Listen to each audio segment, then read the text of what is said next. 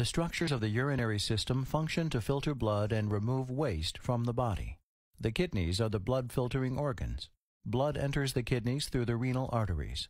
Within the kidneys, substances are filtered out of the blood into urinary structures. Some substances are then reabsorbed back into the blood, and others are secreted into the urine.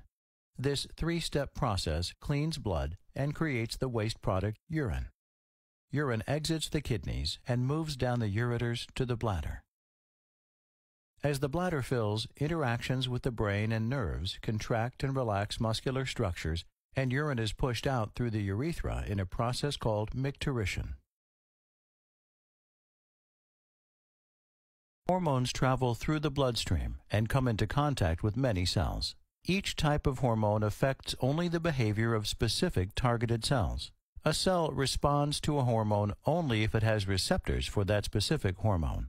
Some hormones bind to receptors on the surface of the target cell. Other hormones pass through the cell membrane and attach to receptors in the cytoplasm or nucleus. The binding of hormones to receptors on a cell triggers a cascade of actions within the cell that alters its physiological behavior. These changes affect many bodily functions, including metabolism and growth, immune responses, and sexual development.